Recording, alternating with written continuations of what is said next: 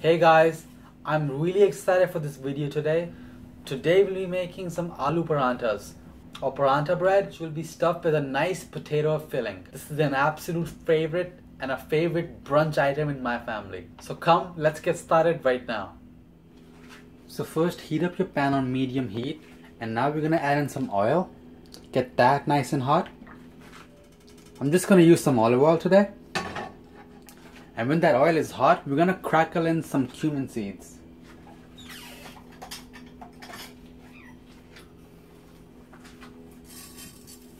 It always adds so much flavor. Just love the flavor of cumin. It really is an integral part of Indian cooking. So once that is nice and hot, reddish brown, add in your ginger and your finely chopped chilies. Now you can adjust this to your taste, to your preferences. If you like it spicy, I suggest go to about 4 to 5 chilies. Keep it mild by using just 1 or 2. You can even de-seed the chilies to really reduce the heat. So now once the rawness of the ginger is cooked out, turn the heat down to low.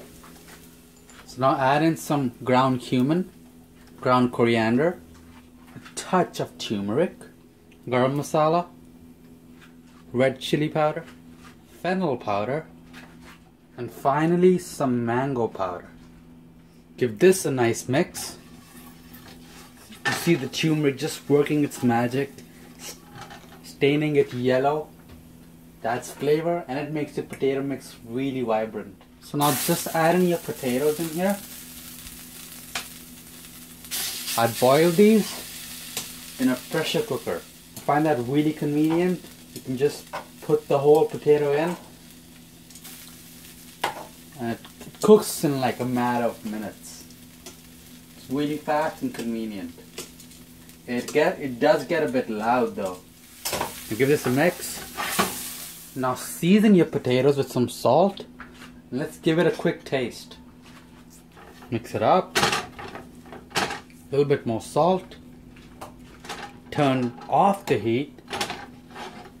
And now finish this with some roughly chopped cilantro. From that mango and the fennel powder, it already has this nice zinginess, a nice freshness. And the cilantro is just gonna lift that even more. So now we're gonna make the dough. And I'm gonna be using some atta flour. Now this flour is usually used to make rotis or parathas.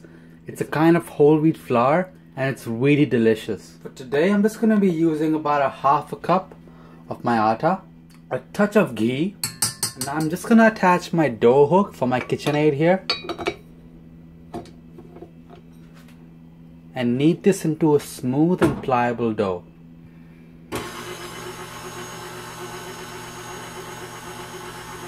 Now if the dough is too wet, just add in a bit more flour until it firms up. So the dough is perfect now. Just tuck it into a nice ball. And now just put this in a bowl and cover it with a damp paper towel or a cloth and let this just sit and relax for 15 minutes. Now once your dough has rested, break these into smaller balls. They don't have to be perfect. So take one ball and just roll it out into a thick disc. So once it's about yay thick, add in some of your potatoes. Sort of seal this. Kind of like making samosas. Just seal this and roll it up again. And now we're going to roll it out again. Just try to be gentle now, since you don't want your potatoes to completely tear out and your pastry to tear. That little hole is perfectly fine, since once that hits the pan with the nice ghee, with the hot pan, it's gonna make it really nice, crispy and crunchy. So that's it for the rolling and the shaping part. So now get a pan nice and hot. Today I'll be using this tawa pan, and this is really nice to make some delicious Indian breads. The specialty of this pan is it's meant to be smoking hot, and that gives the rotis or parathas or any other Indian bread It's amazing flavor. And now once your pan is nice and hot, take your paratha and lay it on your pan. We're gonna cook this on the underside and then flip it and add some ghee to really make it nice, flavorful and crispy. So now flip your paratha. And so you have these nice brown marks.